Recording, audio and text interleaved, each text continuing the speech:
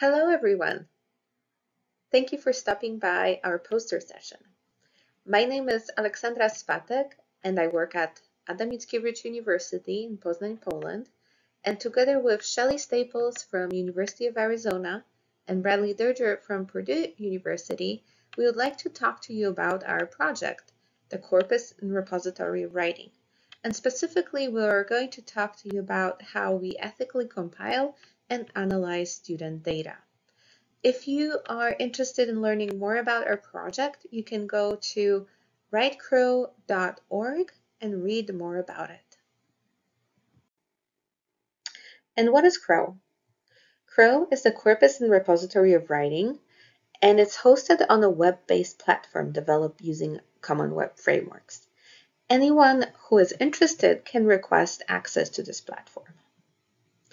Crow has also been used for research. It provides diverse data sets to examine student writing and classroom-based instruction using corpus tools.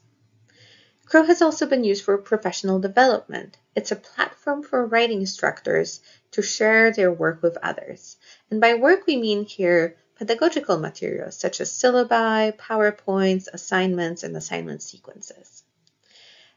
And Crow has also been used for mentoring because mentors can use this archive of sample learner writing and assignments, and they can share this with new instructors. It can be used in training, it could be used for discussion and just professional development through mentoring.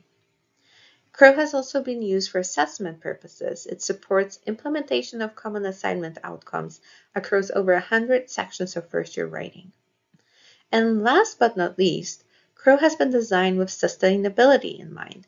From day one, we embedded sustainable practices in project decision-making, development, research design, and team building.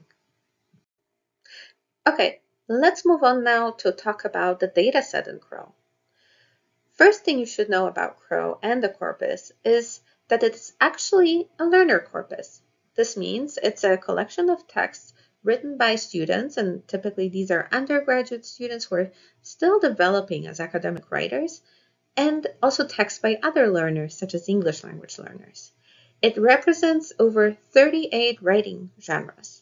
There's over 17,000 texts and over 17 million words in our corpus right now. And what is also important is that each text is tagged with metadata. You can select texts based on writer's first and second language, their major, their year in school, country of origin, the course that they were taking when they were writing this particular paper, or the institution they were attending. So there's lots of different options to choose from. On the other hand, we have the repository of diverse pedagogical artifacts. So what you can find in there is such items as syllabi, assignment sheets, assessment rubrics, activity sheets, and right now there's over 500 items in the repository. And what's quite interesting is that some of these items in repository are linked to the items in the corpus. So you can look at an assignment prompt and see if there are any texts in the corpus that are linked to that prompt and they were written in response to that particular prompt. Here's a screenshot that shows the web interface for Crow, specifically the search function. You can see the list of metadata filters at the left. Search results are displayed here using the keywords in context approach familiar to corpus linguistics researchers. Results for each search term are centered, bracketed by the text that immediately precedes and follows. To ensure the texts in Crow aren't a target for unethical reuse, we require permission to use Crow. Prospective users provide contact information and a summary of their research and teaching needs. If approved, they are granted one of 4 levels of access. Standard access displays only excerpts of texts.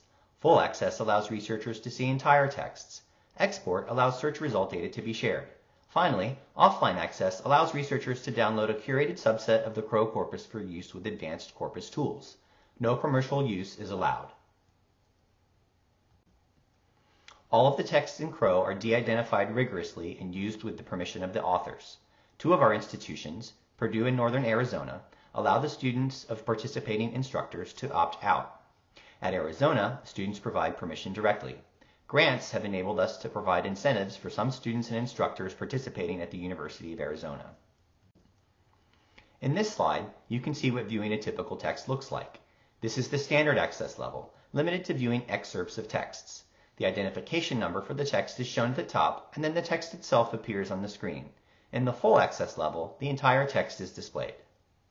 So we wanted to share just really briefly a sample study, a little snippet, and discuss some methodological choices we made. So first of all, the context that we're working in, first-year writing, often at universities in the U.S., these are designed to respond to the needs of various populations. So for example, they might have courses that are intended for multilingual writers from outside the U.S., and then other courses that are intended for both multilingual and monolingual writers, predominantly from the U.S. But anyone can join either course. So it's really the student's choice of what is the community of practice they want to be a part of.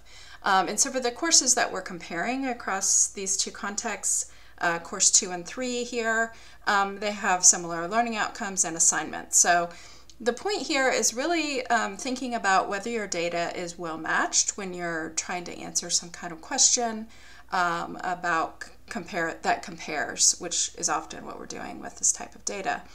And, sort of thinking about the broader question that we're trying to answer is if the design of these courses impacts the outcomes. So one way to measure outcomes is to look at the language used by the writers in these assignments. And here we have a very small snippet of prepositional phrases. So the figure shows the means and confidence intervals. Those are the bars. And the confidence intervals just kind of show you whether there are meaningful differences between these two groups. So you can see there are some between the levels. So there are differences. It's going up across these course levels. But there's really not much of a difference between the two groups of writers at the same level. And you can see some examples of this feature, the prepositional phrases, in some student text, just to kind of show you what this looks like. Basically, this is one of the building blocks of highly informational text, and there's been research that shows that as students advance, or as academic writers advance, they use more of these features in their writing. So the results here are important because we think because it does show this development. So that's good for assessment purposes, for showing that there is something happening in these courses, but also that the development is stable across these two groups.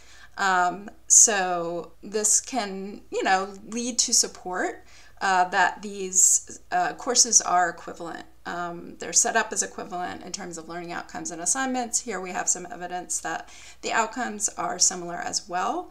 And then this just allows students to more confidently choose the course that they want to join without fear of people perceiving it as being less challenging, which often does happen, unfortunately, with the sections that are designed for multilingual writers from outside the U.S.